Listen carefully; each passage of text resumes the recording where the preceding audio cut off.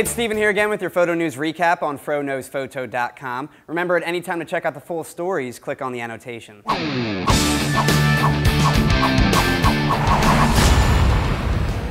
Good news for those Canon shooters in the market to pick up some professional L glass. Well, they just announced a giant price drop. You can see how much you can save right here. Sony has announced an upgrade to their QX series, this time with one featuring an APS-C size sensor, and it'll also take any E-mount lens. Is it practical though? If you think the rare Canon 1200mm lens is very powerful, well, imagine what it can do with a bunch of teleconverters added to it and a crop sensor. If you're ever on location without a laptop and you want to back up all your SD cards, well, good news, Western Digital just released a new hard drive with a built-in SD card reader, and it does a lot more too. If you're new to flying drones, make sure you don't do what this guy did by flying it over a lake with the battery almost dead. But see how he saved it right here. For the full stories and more, check out FroKnowsPhoto.com. This week's photo news is brought to you by Raw Talk, episode number 102. I'm Steven. Thanks for watching.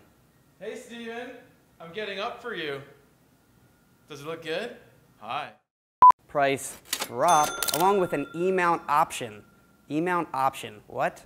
I'm getting high right now. You're really tall right now. I'm really getting high. I'm getting higher.